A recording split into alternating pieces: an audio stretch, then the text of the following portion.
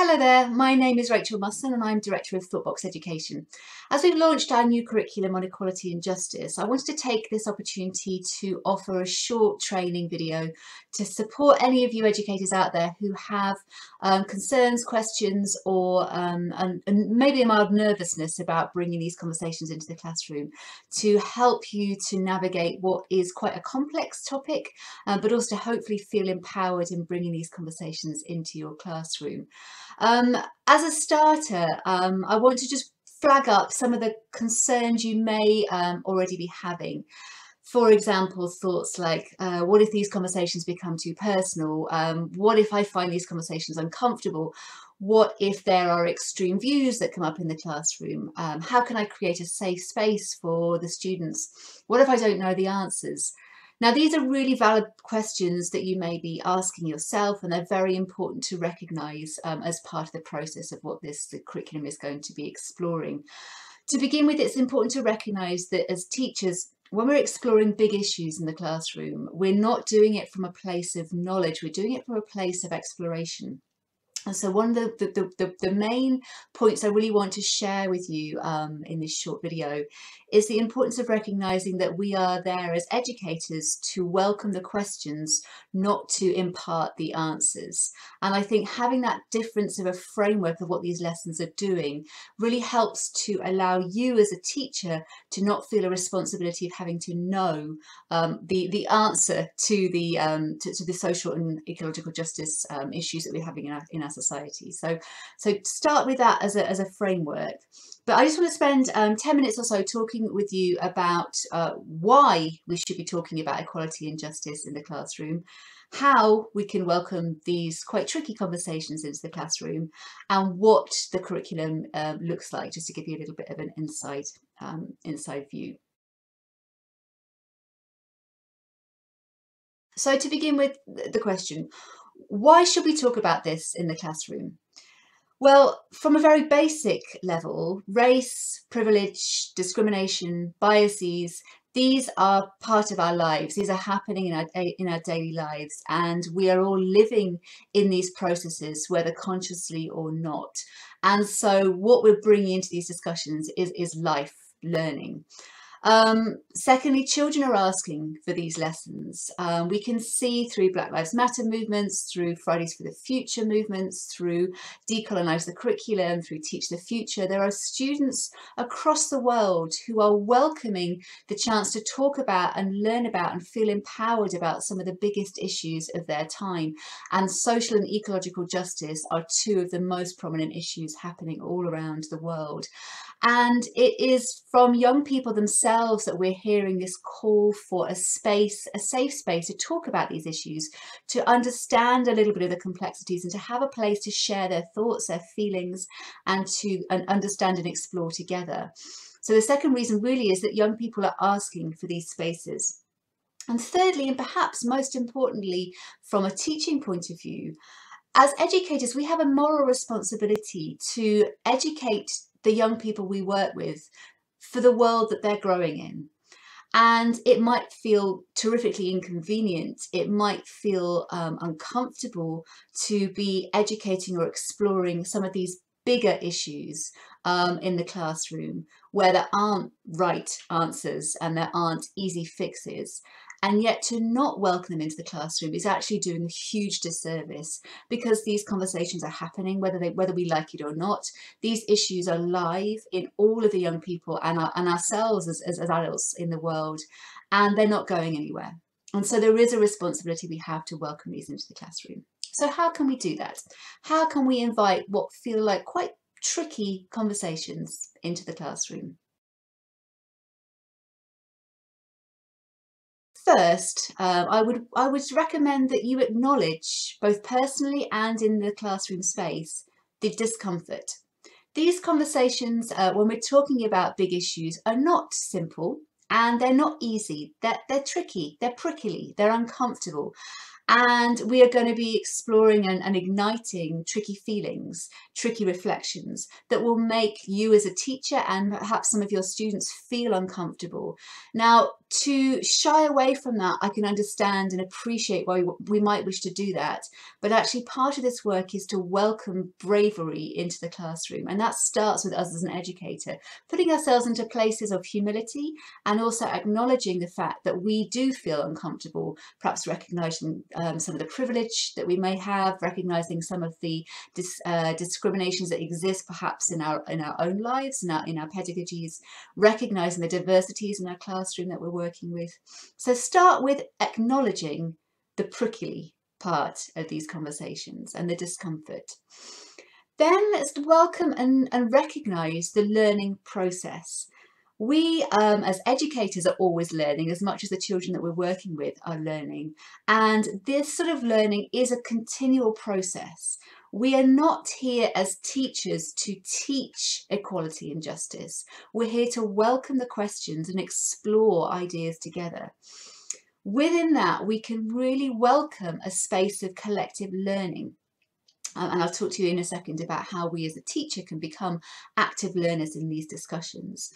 Firstly, thinking about our role as a teacher is to encourage young people to feel that they can share together without discrimination, without feeling that there is an autonomy of knowledge. We don't have the answers, as I said, to this very systemic issue that we're going to be exploring, but we can welcome the questions, and those can be our own questions as well as the questions from the children. So thinking about how to welcome the learning space, start with the idea of all of us being active and participatory learners. We come into these conversations with a learner's mind, which means we don't, as a teacher, walk into that classroom to teach the answers. We walk into that classroom to explore and learn together with the young people that we're working with. And that really changes the dynamic of our role as an educator. Within that, let's think about the active process that we can welcome. We can really welcome listening. Now, listening isn't hearing. Listening is actually allowing different thoughts, different ideas, different responses to go into us as teachers and to children as well, and to recognise that there may be things that come up in that classroom that make us feel uncomfortable, that are very different views from the ones that we hold, but we can honour each individual by listening. We can open the space for learning, for reflection, and for a practice that's called unlearning, which is simply allowing ourselves as educators as well as the children we work with to almost update any ideas that come up. We may have learnt in our past certain ways of thinking or seeing the world that some of these discussions will question and make us reflect on, that will require us to perhaps unlearn and relearn in retrospect. And that's a really strong a gift or process that we can show and model to children, that it's okay to change your mind, that it's okay to shift the opinion that you had into a different way of seeing things. And actually it's a huge sign of wisdom to be able to say, you know what, I didn't get that right, or I learned that in a different way, and I actually really want to think about that in a different way now, so I'm going to change my thoughts and feelings on that. So modelling that behaviour is quite empowering for young people to see the welcomeness that comes in an unlearning space. And just on that same space, modelling behaviour is really, really welcome in these spaces, modelling active listening, modelling empathy, modelling this compassionate space for the different ideas coming up in the classroom.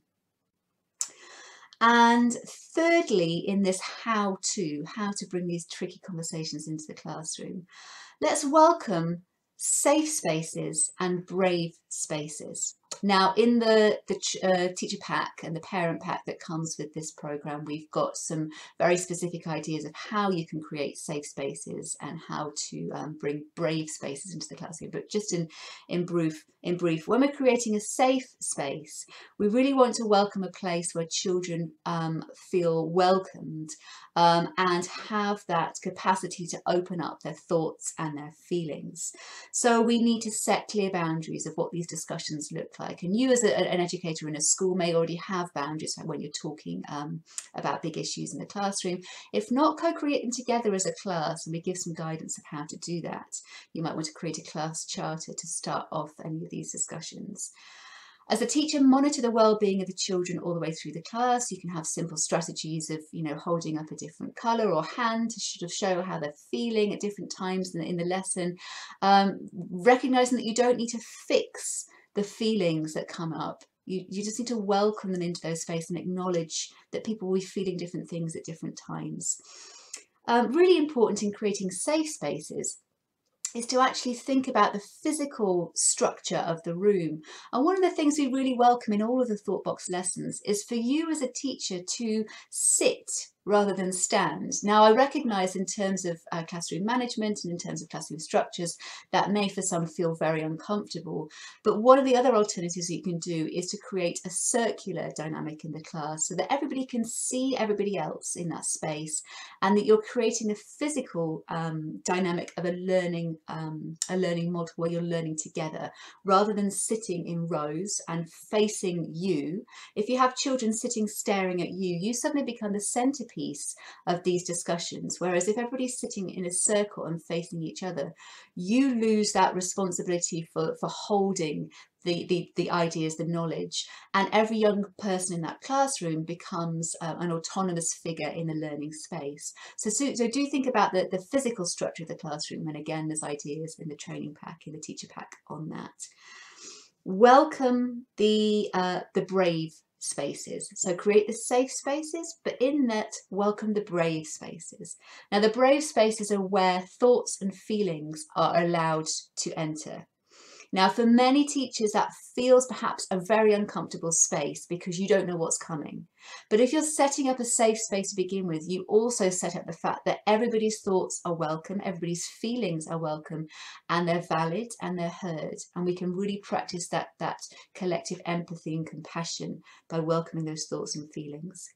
Welcome the discomfort, we've mentioned this already, including your own.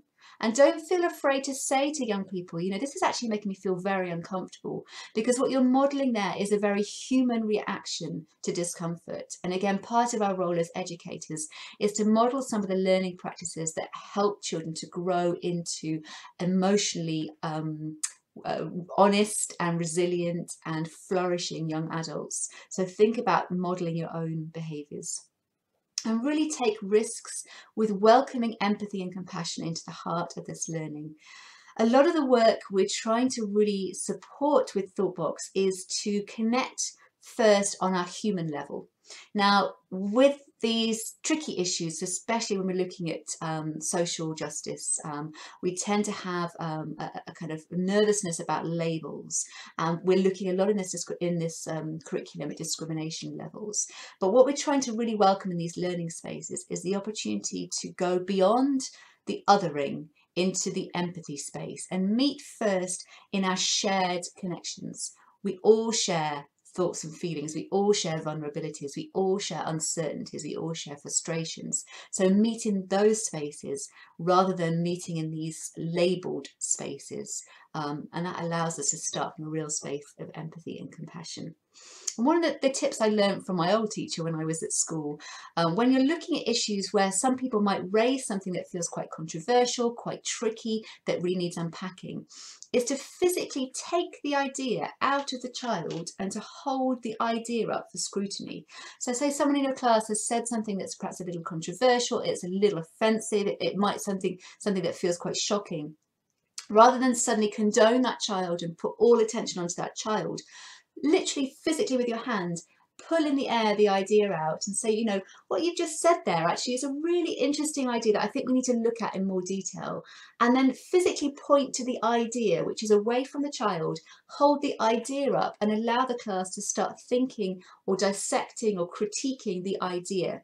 And what you do there is you allow that child to let that idea go, to let that bias or that discrimination go, and to look at it externally and to then change their mind if they want to unlearn and relearn, and also to not hold on to the responsibility of having that view and not to have the entire class looking at them and giving the responsibility for that view. So it's a really clever little trick that works really well when you've got diverse ideas shared in the classroom. And finally, let's think about what this programme looks like. And again, you may or may not have had a chance to look through some of the lessons. So a quick summary of what the ThoughtBox Inquiry curriculum looks like. In brief, as I said before, this is a space to explore together. It's not a didactic curriculum. We do look at some of the histories of inequality in our societies, and we look at some factual ideas from different practitioners, but a lot of the learning is about exploring together, welcoming questions and exploring ideas and learning from each other as much as learning in the lesson plan space. We take students through a process, a 4-lesson process. So each unit for each year group has got 4 lessons, going through a process of immersion into the topic, of understanding and reflecting more deeply, of exploring a wide range of perspectives, and of feeling empowered. And so we take children through this journey so that they can come out the other side of this learning into a space of empowerment and engagement, rather than a space of overwhelm and anxiety. And finally, to think about the what of this learning, recognise the fact that these discussions don't just end when the bell rings. They also won't end neatly. And so part of the learning is to see and appreciate the fact that this is life learning, and life learning happens all the way across the day. So you can welcome parents into these conversations. We have a parent pack that you can send home, invite children to take some of these questions and thoughts back into the learning space at home.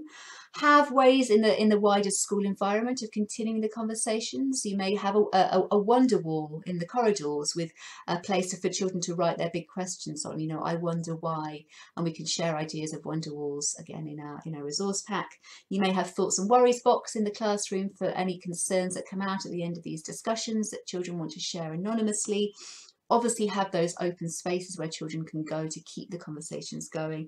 And we also have a huge resource pack, both for teachers and for children, on much wider reading, learning and resources that they can go and continue their own learning journeys after the curriculum finishes in the classroom.